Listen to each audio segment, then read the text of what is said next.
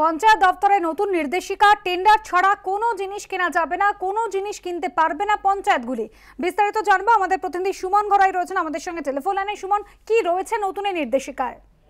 দেখো, নির্দেশিকায় যেটা বলা হয়েছে সেটা হচ্ছে পঞ্চায়েত স্তরে অর্থাৎ গ্রাম পঞ্চায়েত স্তরে যদি কোনো কিছু কিনতে হয় পঞ্চায়েতগুলিকে, সেইগুলো যদি কিনতে হয় তাহলে সেক্ষেত্রে ম্যানুয়ালি আর কিছু কেনা যাবে না, পুরোটাই টেন্ডার থেকে কিনতে হবে।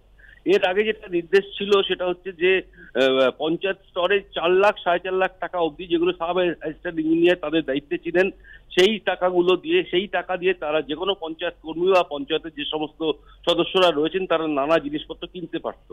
সেটা ম্যানুয়ালি কেনার পর তারপর পরবর্তীকালে সেটা সরকারকে জানাতো বা দপ্তরকে জানাতো। এখন থেকে যাতে দুর্নীতি আটকাতেই মূলত এই নিয়ম যেটা করা হচ্ছে সেটা হচ্ছে, তুমি জানো যে কাটমানি এবং দুর্নীতি নিয়ে পঞ্চায়েতগুলো নানা প্রশ্নের মুখে পড়ছে। সেইটা আটকানোর জন্য সিদ্ধান্ত যেটা হয়েছে দপ্তর থেকে সেটা হচ্ছে এখন আর ম্যানুয়ালি কিছু কেনা যাবে না, টেন্ডারের মাধ্যমে কিনতে হবে।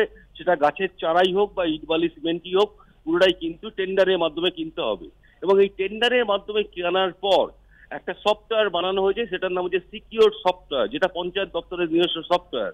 এই সফটওয়্যারে সেখানকার ইঞ্জিনিয়ার বা অধিকর্তা যারা রয়েছেন তারা যা যা পারচেস করা হলো, যা যা কেনা হলো, যা যা খরচপাতি হলো, পুরোটাই সিকিউর সফটওয়্যারের মাধ্যমে আপলোড করে দেবে, যেখানে দপ্তরের যারা আধিকারিক রয়েছেন তারা যাতে পুরো ব্যাপারটা দেখতে পারেন।